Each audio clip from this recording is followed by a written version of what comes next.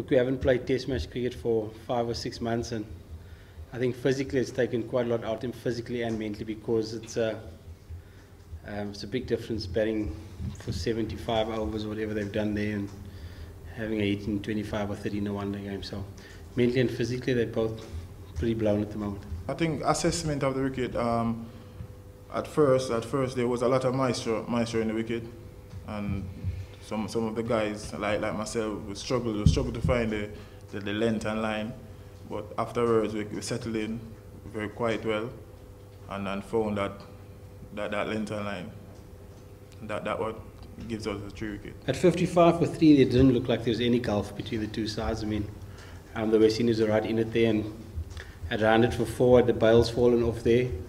We'd all have said the West Indies had a great day, so you can take nothing for granted in this side. We've really got to make sure we continue the good work that those two have set up for us today. So, but by no means are we getting carried away with today's batting performance or the West Indies bowling performance today. We know that there's a lot of hard work left in these next 14 days for us. The guys stuck to the task. We came up with a number of plans and we tried it. It just didn't work. I want to say that congrats to AB and Amla. I think they played well, but our boys has really worked hard today. I think we're fortunate. We've got probably the two of the best batters in the world in our side at the moment, Hashim and AB. I mean, both the records are phenomenal. It's very difficult to separate them, particularly in this format.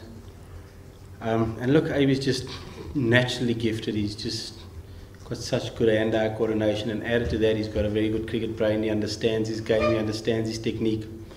And the biggest X factor with both of them is that they're able to score quickly and put sides under pressure. So it's very difficult for bowlers to settle against them because they're always looking to score when opportunities are there to score. I remember an innings Hashim played in Perth against Australia in that 196. He got very absolutely dominated Australia for a session in the afternoon session of the second or third day, I think it was. And they've both got the ability to do that, which is always a big concern for opposition bowlers.